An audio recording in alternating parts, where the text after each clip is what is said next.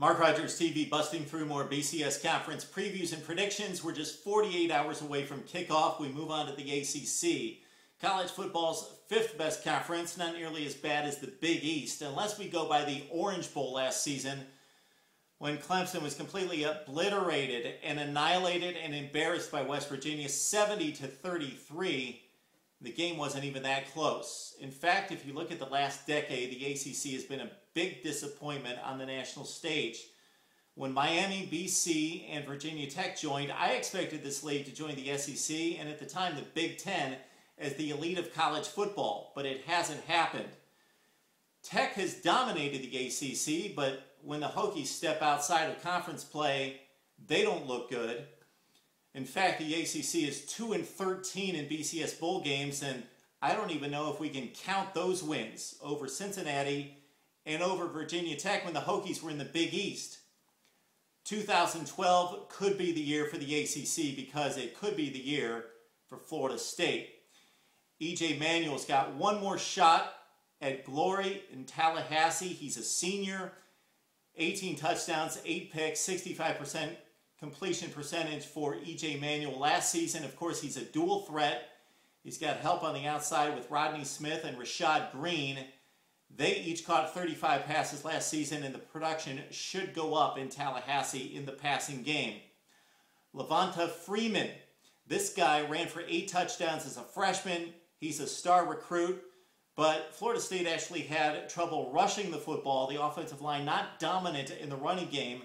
They're going to have to fix that to contend in the ACC and beyond.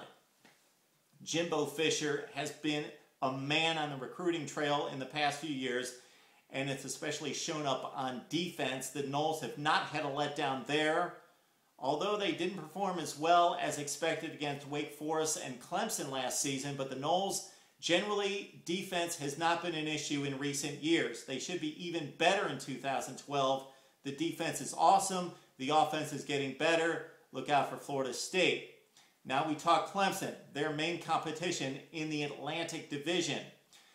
Clemson was amazing on offense last year, led by Taj Boyd with 33 touchdown passes. Despite those numbers, he's not a precision passer. He's a dual threat guy who finds guys loose in the secondary. He's getting better, though. And you've got Sammy Watkins with 82 catches, DeAndre Hopkins with 73, and Andre Ellington, he rushed for 1,100 yards. Clemson's got maybe the best offense in the country, save the offensive line, which is kind of marginal. It's the defense that's a huge issue at Clemson. The Orange Bowl just kind of magnified that, but Clemson had issues all season, not with recruiting equaling speed or talent. It's desire, it's effort, it's scheme. Missed assignments, poor tackling, especially in the secondary. Clemson's got to fix things on defense. Then you've got North Carolina State. The secondary's back, the pass rush is good, and how about Mike Lennon at quarterback, 31 touchdown passes in leading North Carolina State to an 8-5 record and a bowl victory. The Wolfpack, that's the sleeper in that division.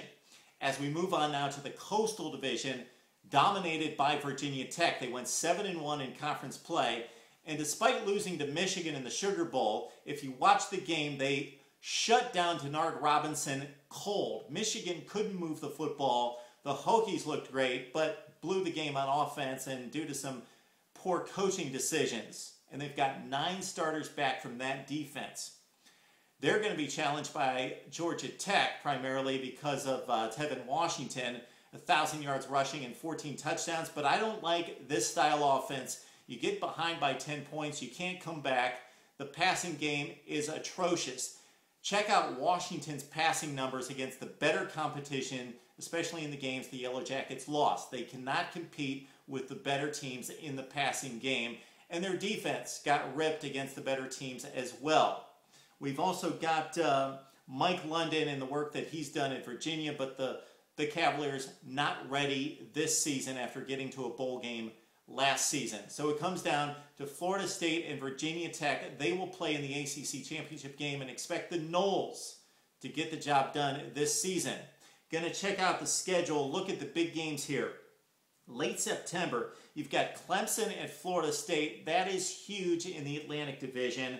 And then some scheduling situations of note here. Virginia doesn't have to play Clemson or Florida State, the two best teams by far in the other division. Georgia Tech's got no Florida State. NC State doesn't have to play Virginia Tech, so that could really play into the Atlantic Division equation as the Wolfpack try to keep up with Florida State and Clemson. Again, we've got Florida State over Virginia Tech in the ACC Championship game.